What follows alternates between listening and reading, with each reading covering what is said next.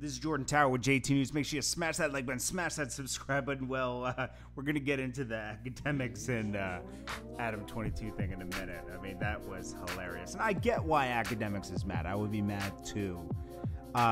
He just wasn't making a lot of sense during it. But we'll get into that. So we got Drake and... So Vybz Kartel takes Drake's side.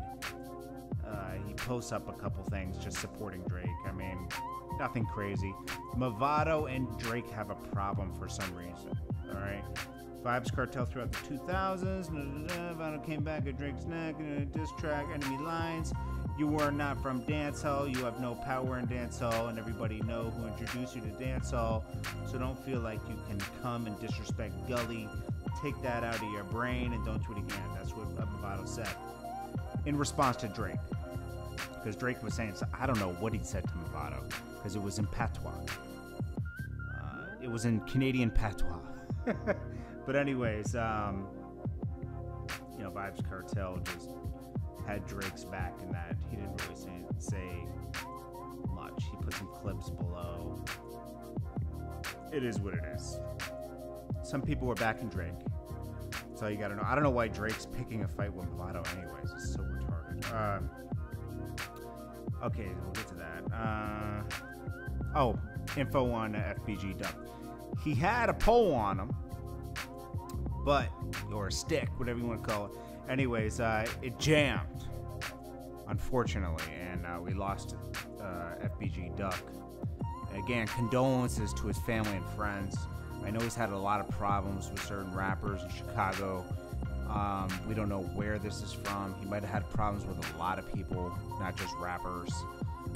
And it's very sad when this happens, okay? This is nonsense. Mayor Lightfoot, get your city, stop. Any mayor of Chicago can never fix the problem in Chicago because they don't care.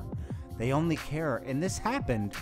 Maybe they'll care now because this happened down in the Fifth Avenue part of Chicago.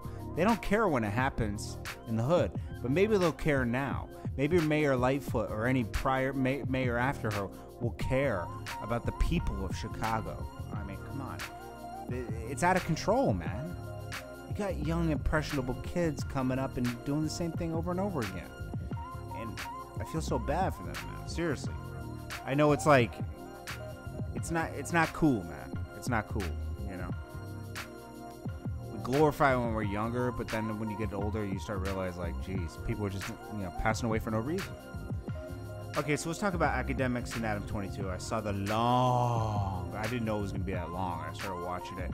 It got kind of funny, but, so Akademiks, I know why he's mad.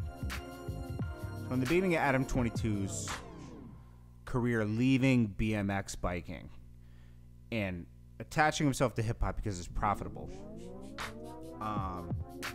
I mean, he does have some love for it. He caught a lot of good interviews in the beginning.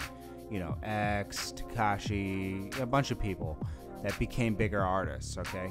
I watched Adam when he first started his podcast. I thought I always like to watch new things. I was getting more into the YouTube side of things then. I had already done, had a record label distributed through Red Music, Columbia, through Caroline, where I distributed like Mobb Deep stuff, Infamous Mob. Then I did hip hop DVDs, the Come Up DVD. I did the World Star. Then I did commercials, I did music videos. You know what I've done. I've done a lot of media stuff. Okay. And eventually, then when YouTube wasn't profitable, that's why I wasn't doing it back then. It wasn't profitable. It didn't become profitable till 2012.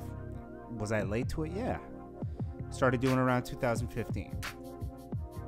So Akademiks is clearly a pioneer on YouTube for hip hop. I'll give him that for sure. And he inspired someone like Adam22. And Adam22 and him talked early on. Adam22's with this girl named Lena, if you don't know, and Lena was on Akademiks podcast before Adam even met her. She was managing some, how do I say it on here without getting stars that would be explicit stars, let's put it like that. She was managing people like that. That's how her and Adam met. He was having people like that on his podcast. so on and so on. When she was on Akademiks podcast, I guess she mentioned having allegedly 6 guys with her at one time. Since then, you know, Akademiks and Adam22 were cool. A lot of accusations came out against Adam22 as he rose to fame in around 2016. And Akademiks helped him through that. He had a long interview with Adam and walked him through it. Even though Adam ended up losing his record deal, he still walked him through it.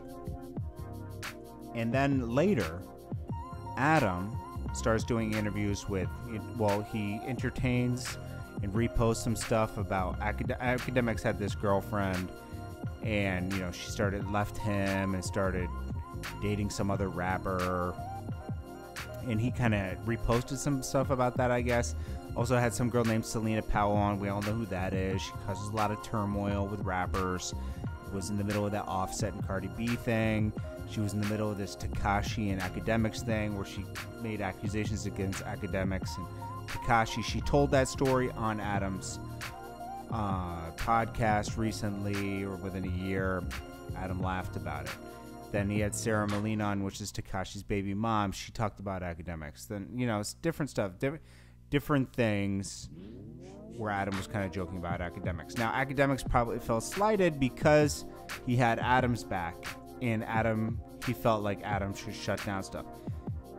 The cruel thing is there's no friends in this music business. I've had to realize this early on. I helped a lot of rappers become millionaires. Did they ever reach back to me? No.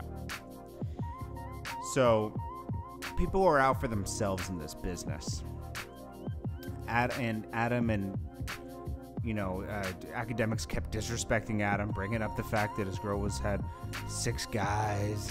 But, you know, I don't think that phases Adam or Lena because they have a OnlyFans. They openly do these type of things. They're different, okay?